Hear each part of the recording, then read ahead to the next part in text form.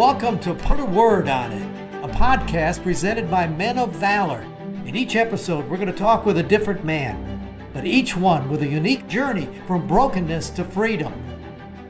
I'm your host, Rudy Kalis. I spent over 40 years as a TV sportscaster, then retired and joined the Men of Valor program as a volunteer. So join the conversation. Reconciling men to God, their families, and society.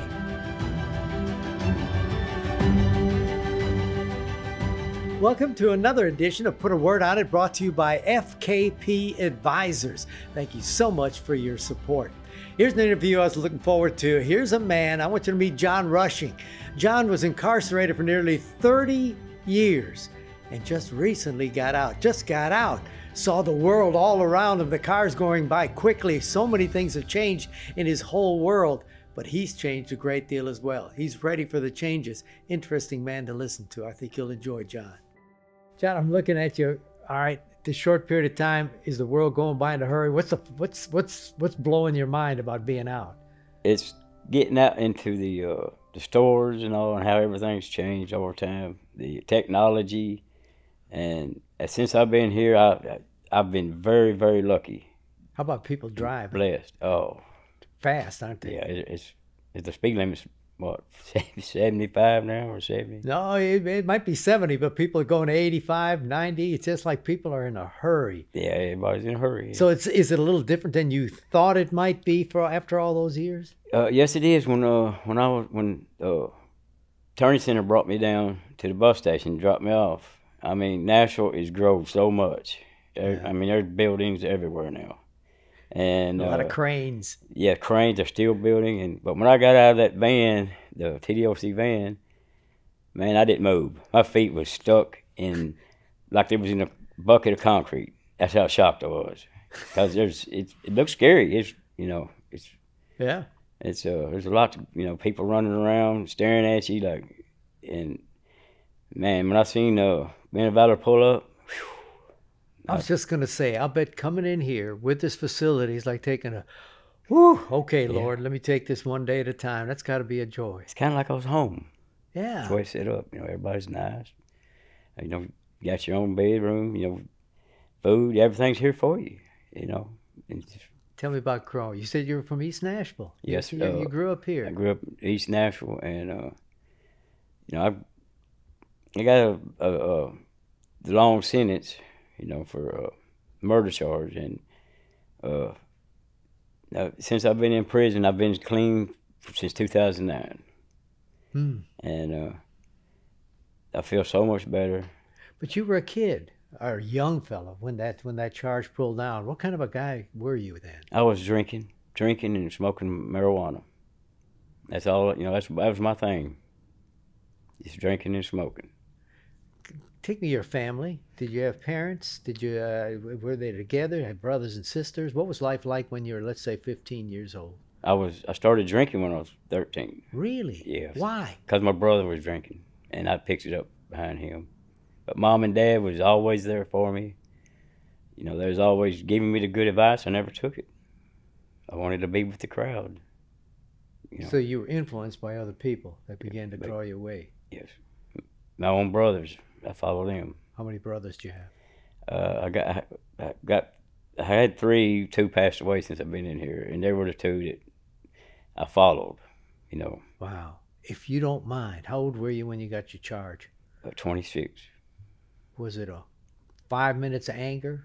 5 minutes something going on? It was just a blackout. Drinking.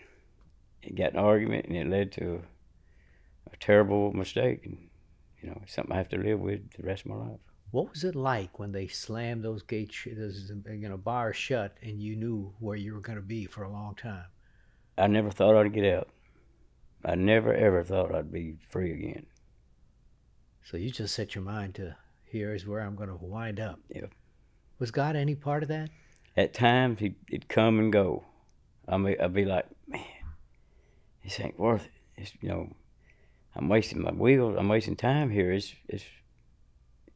I'm going to church. I'm praying.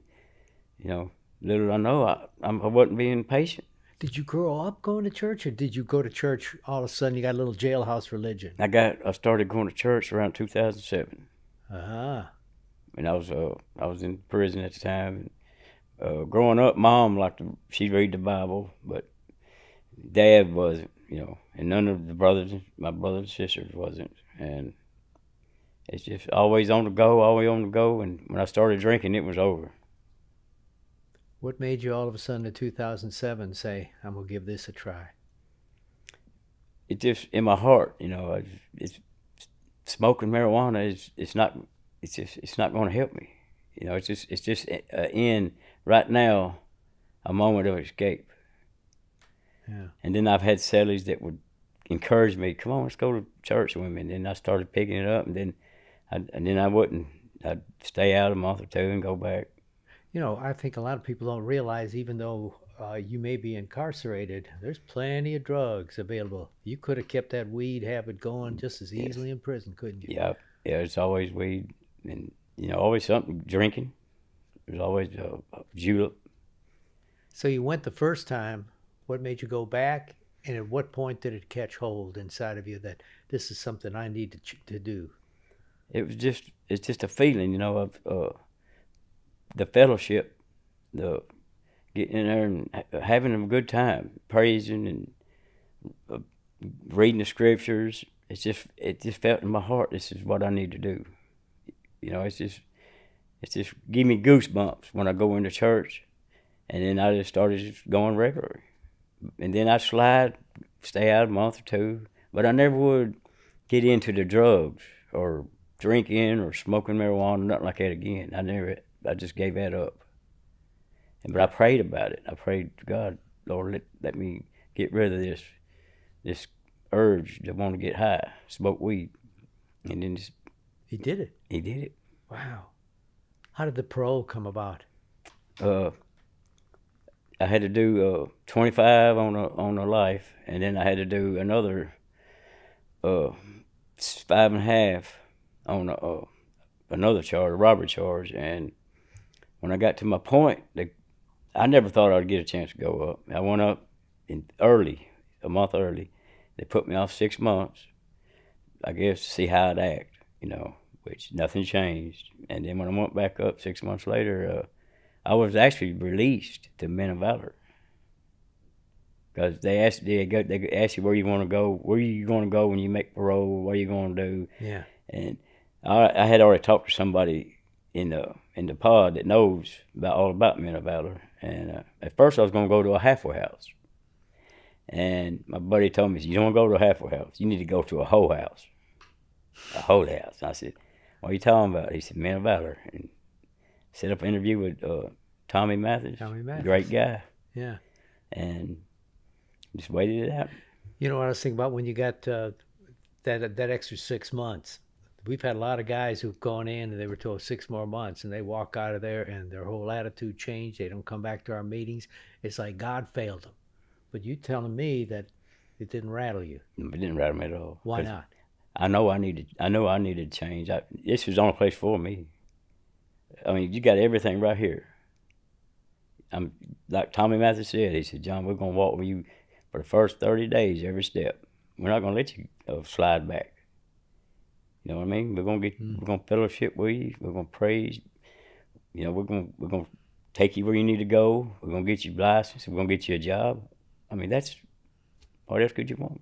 Any kind of fear inside of you, because you hadn't been hit yet, maybe with old temptations? No, nothing like that. The only thing I was fearing was society, being out there, because it's changed so much. It's more dangerous out here really than it is in prison. I'm impressed because several people have already. You've only been here a few days, a short period of time, and you were recommended to come and chat with us. Because sometimes I'll say, "Well, I don't know." We've had guys that we've talked to, and then 2 weeks later they're gone. Right. But they said something about you looks solid, that you intend to be what you are. I've got saved the second day I was here. And I mean, it was a feeling that I never felt before. I mean, my heart just opened up. Are you hungry to learn more about him? Are you studying? I'm studying. Okay. I need to comprehend more. I need to touch up learning skills, you know, reading and comprehending that and not being there. Wow. You still got family in East Nashville? I have a brother in Nashville, and somewhere around downtown. I have a sister in Smyrna and a sister in North Carolina. Did they come visit with you during some of your time in prison? Yeah. No. Really? Yeah, it's kind of like if you're away for a while, it's just out of sight, out of mind. Out of sight, out of mind. And praise God, huh? Is it disappointing to you that they didn't? And how do they treat you now? Well, a staff member here, I was having trouble getting a hold of my sister in North Carolina, and he didn't have no problem at all. He got on there and got me hooked up, and she's done Google this Men of Valor, and she's telling me all about it. She said, "Man, that's a good place, John. You need to stay there." And so social media, my friend, there's a whole lot of ways to find people nowadays that you're going to find out about. I got a lot to learn on that too. You will. I'm not, I'll get it when I get it. God's first. Let me ask you this, though. Our program, the name of it is Put a Word on It. Have you thought about it? Is there a word that kind of fits your life or where you're at? When I walked in here, for the last 5 years, I had headaches, neck aches, stress. Because prison is very stressful. And, sir, I haven't had a headache. When I walked in here, headaches went away. Neck aches, none. So I would say peace. That's all. This is a peaceful... I wish I could just tell everybody in doing time, man. Especially if you've done a lot of time, this is where to come, because you're getting structured. Yeah. They're helping you everywhere, man. A lot of guys in their last few months before they get out, their minds are going 100. I'm going to hit the ground running. I'm going to hit the ground running. It seems to me one of the best things to do is to stop running. Yes, that's a good point. And take a breath. Patience. Huh? It'll come. Just stay here and pray about it and get to know the Lord and all my brothers here. I'm still wowing today how it is here. Yeah. Just have a little peace, right? It's peaceful and I love it. Well, you're a good man, John. Just a pleasure meeting you. Thank you very much. You know what I like about John is the fact that just with a mellow sense inside of me, he says peace. I've got that peace inside of me. That's his word, and that's the way he feels. I think he'll be just fine. He knows who his Lord is, who his God is. He'll cope with things, and he's not running. A lot of guys I've talked to, I'm going to get out and do all of this. No, back off, relax. Let God open the doors and just take a deep breath because you're at peace. Thanks for joining us. Join us again next time as we put a word on it.